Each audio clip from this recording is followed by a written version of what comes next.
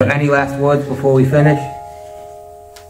I love everybody, and I always, no matter whose path I cross my path, I always want to be encouraging.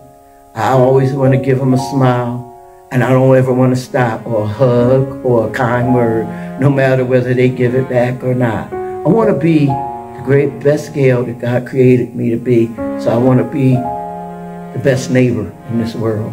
I want to be the best stranger in this world. I want to be the best friend in this world. I want to be the best sister in Christ in this world. I want to be the best wife, mother, and grandmother in this world. And I said those three last, but they most definitely come first. And this is the order. This is order because we serve a God of order. God first, family second, which is my first ministry, and then ministry last, which is everything and everybody else. Which all ministry means, the true definition of ministry means to serve.